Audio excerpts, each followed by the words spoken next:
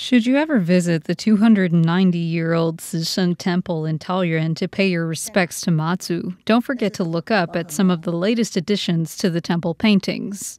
Up high on the panels between interlocking wooden brackets, you can see a painting filled with references to the popular Pokémon media franchise. When this temple was renovated a few years ago, the artist got creative, adding visual references to classic Pokémon like Togepi, Vileplume, Oddish, Bulbasaur, and many others. Pokémon aren't the only cartoons hidden among the details in old temples. Yuqu Temple in Changhua features SpongeBob SquarePants along with his friend Patrick Star and boss Mr. Krabs, as well as Doraemon and Mickey Mouse. Not surprisingly, these cute makeovers to centuries-old places of worship have been a hit with the kids.